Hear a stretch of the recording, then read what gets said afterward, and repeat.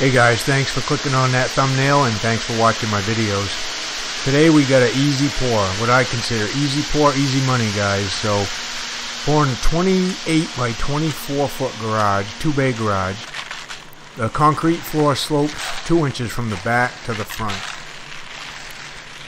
Right now T and I are just getting started on it. The guys are right on the same job. They're down in the basement finishing up that pour. They'll be up here in just a second. But we decided to get started on this pour because the truck was already here and they didn't need us down there anymore.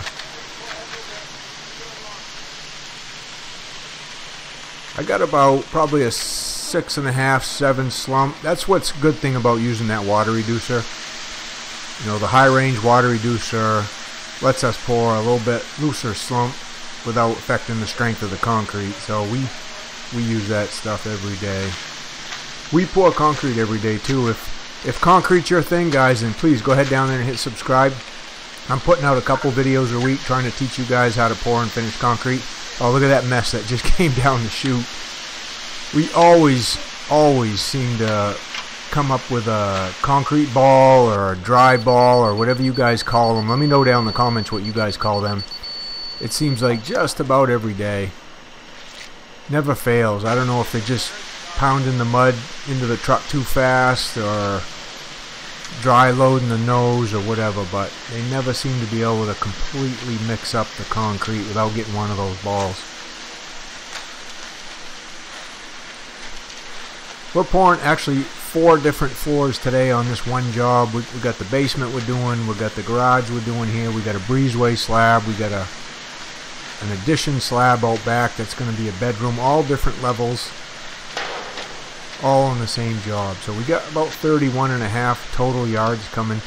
Now the garage itself was 5 inches thick, so the garage figured around 10.5 yards. So we're actually on to the second truck right now, and you can see the third truck in the background getting ready. We used some of the second truck in the basement, and then about 2/3 of him, 3/4 of him in the garage. We're going to need a little bit out of that third truck to finish the garage. You can see the rhythm Darren and I are in when we screed like that. It's just like we've done that our whole lives, huh? That's Tia on the bull float. Tia will be going back to college here pretty soon, so everybody, you know, say hi to Tia before she takes off and goes back to college for her senior year.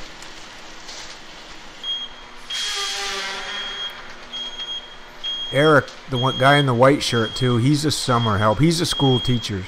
He's worked for me for over 20 years, but he teaches school and he coaches varsity baseball.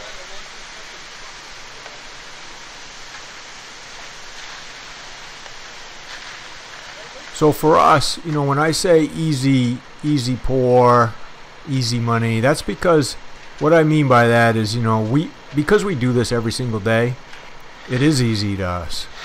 We have a certain method we use, we have certain techniques we use, we all have a high level of skill when it comes to pouring and finishing concrete. So when we all work together like this, it actually is quite easy. And it's just what we do. I mean, what do you do for work? And do you think it's easy because you've been doing it a long time? Or do you think it's still difficult for you to go into work every day and do what you do?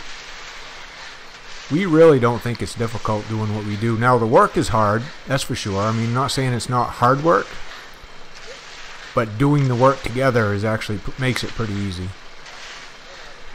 can see how we screed there. It's like we've been doing that forever and ever, like I said.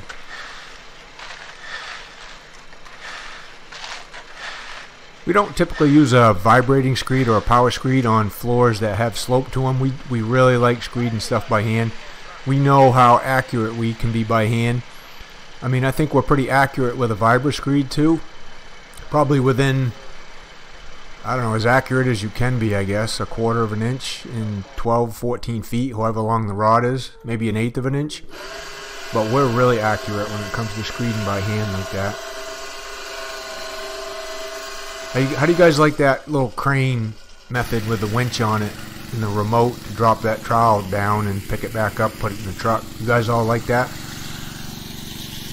You can see all the slabs we're doing now. Tia's out back there hand finishing that. Luke and Darren are down in the basement getting ready to power trowel that a little bit more. We're hand finishing the breezeway slab and that back slab, and then we're power troweling the garage and the house. Even though Eric's summer help, he can do everything we can do. He can finish, he can screed, he can pretty much do it all. He worked for me full time at one point. Now he's hitting it for the first time. We call that floating the concrete. I teach you how to power trowel finish floors in the concrete underground. That's in the link down below in the video if you want to learn how to power trowel, learn how to pour and screed like us. All that stuff's in the concrete underground, guys. You can check that out.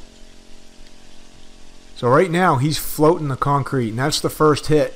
Usually we don't get on the concrete until we can walk on it, and barely, I mean barely sink in at all when we float it like this. It all comes down to timing, just like everything with concrete. Finishing is about timing, knowing the timing. What kind of day it is it in direct sun, is it in shade, are the temperatures hot out, are the temperatures cool outside, how far did it take for the concrete truck to get to the job. All those factors come into play when you're finishing concrete. And you really learn that stuff from experience. Mostly it's nice to have hands-on experience, but it's hard to get hands-on experience sometimes. So that's why I developed the Concrete Underground, so I can help train people, and you can get access to me for questions. You can get my phone number, you can get my email, so we can go over whatever you need to go over and learn. Tia's become quite a finisher too. She can run a power trowel, she can finish by hand. This is her third summer doing concrete, so she's become quite an asset to the company. She's a big help when it comes to pouring concrete. You can see how easy it is to run a power trowel. Once you learn the movements of the power trowel, it's really easy to run. In the beginning, it's kind of like the power trowel runs you. It controls you, but after you learn how to control it, it's really simple. It's easier to push than a lawnmower, really. So now what Eric's going to do is he's going to let that sit for a while, because it's kind of cloudy, and we're actually down by the ocean. It's kind of foggy out today a little bit, so he's going to let that sit. You can see we've hit that a couple times with a hand trowel already. Luke's down there with the finish blades on, hitting the basement floor. That little breezeway up top to the right, we've hit that 2 or 3 times with a hand trowel. That's pretty smooth already. They're probably going to end up putting some type of flooring over the breezeway, and probably tile or something like that. And then the same with that back piece. Now you can see the difference when they kick the float blades off and you start using the finish blades, how much smoother it gets with just one pass on the power trowel.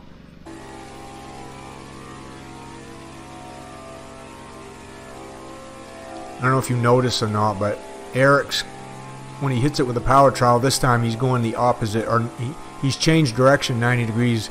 He's going, let's say, what I call north to south now, where before he was going east to west. This is just one of the tricks we use to help keep the slab flat. Make sure there's no dips and humps in it. Typically, the way we screed, we don't have any trouble with dips and humps anyway. It's usually pretty darn flat.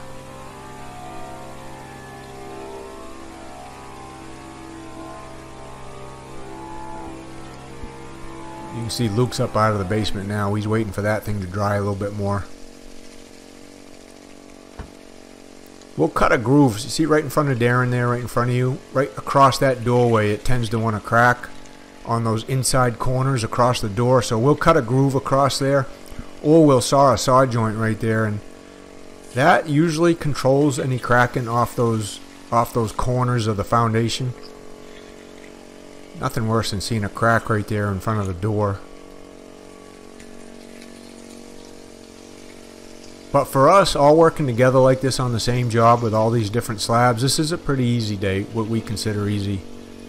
You know, it just, with everybody working together, it makes it really easy. Now, could I have just left Darren, Luke, and Eric on this job, and I could have gone and done something else with Tia? I mean, I could have. But since it was a Friday, we didn't really feel like doing anything else other than just getting this one job done.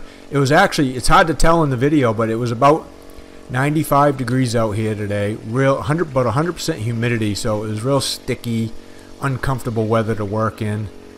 And quite honestly, I just didn't feel like going and doing anything else. We're all set for Monday, Tuesday, and Wednesday of the following week anyway.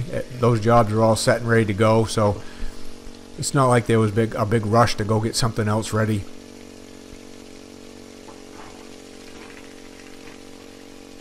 So for you guys that do concrete, let me know if you think it's easy. Not the work, not the actual physical part of it, but just doing the jobs, getting your job done, getting the concrete poured and finished. I mean, is it easy for you to do that? And if it is, then do you consider it easy money? I mean, nothing about physical hard work is really easy. That's not what I mean, but just what you do because you're so good at what you do you think it's easy? Let me know down in the comments, guys. So again, thanks for watching. Subscribe if you haven't subscribed yet. Like and share these videos, guys. It helps me get them out to more people so more people can learn about concrete. And we'll see you on the next one.